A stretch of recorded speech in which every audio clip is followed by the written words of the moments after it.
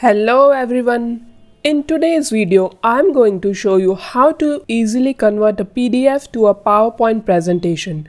So let's get right into it. Here's the PDF file that I'm looking to convert to PowerPoint.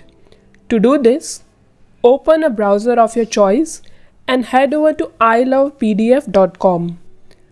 I will put the link in the description box below for easy access. On the home page, you will find various PDF tools. Today, we are using PDF to PowerPoint. Click on it to get started. Click Select PDF files and upload the PDF you want to convert.